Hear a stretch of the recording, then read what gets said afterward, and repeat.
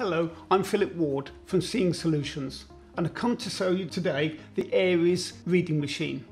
Now, it must be the simplest ever reading machine because that's it. It's got a little handle on the top which will allow you to carry it between rooms. The on-off switch is on the back, which means that it won't get accidentally turned off and then you hear nothing. So how does it work? I've got here a series of different items which you might want to read in everyday life.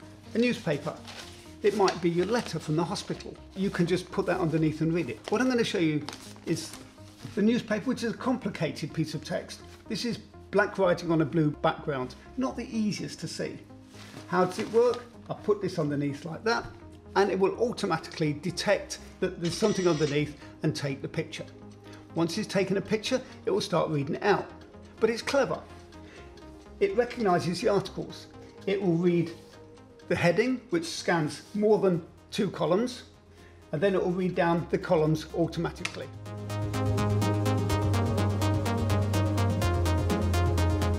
UKI Times chart now that's a little bit fast, past 23 million but I can just speed turn 7, it down. speed 60, speed 50%, speed 40%. Now, million.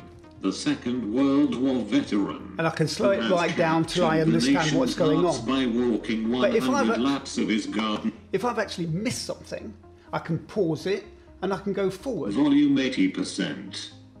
Before. His 100th. His before. Garden. How do I spell garden? I push this button. G-A-R-D-E-N. So I know how things are spelled. Now I can go back and then carry on reading. Garden before his 100th birthday this month to raise money for her.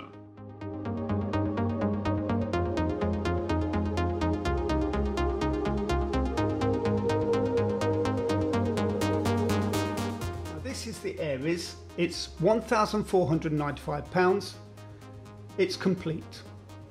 If you want further information on it, you can go to our website at seeing.solutions, or you can call us on 0115 981 6636 and we'll talk about it on the telephone. If you want further information or know how it works, or if you'd like a demonstration of the product, just call us and we'll arrange that. Thank you.